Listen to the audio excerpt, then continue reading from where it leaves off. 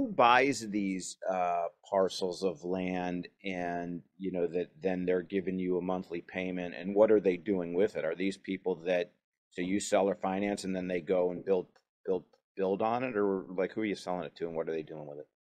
Yeah, a lot of people are just paycheck to paycheck type Americans that aren't walking around with 20, 30, $40,000 cash, some cases 150,000 cash, and they just want to buy some land for one day maybe.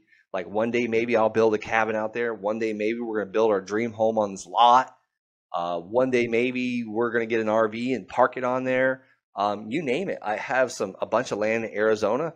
We just sold it to some college students that they travel the country in their RV and they buy land everywhere they go.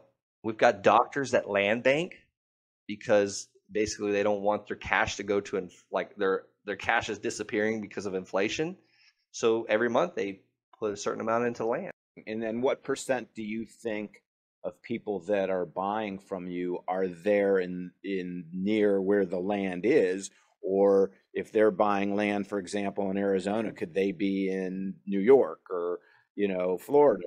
We've sold some Pueblo County land to people in Wisconsin.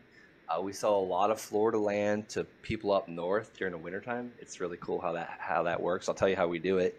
We get on buy sell groups whenever it's snowing in Dayton, Ohio, and post our Florida properties with sunshine and kids running through sprinklers and just like what else better to do when it's snowing and you're sitting inside and you're freezing, and then look at Florida sunny land or Arizona land and sell it. That's how we sell that stuff, and it's really cool because we're only asking for $1,200, $1,300 down and $300 a So month. so interesting.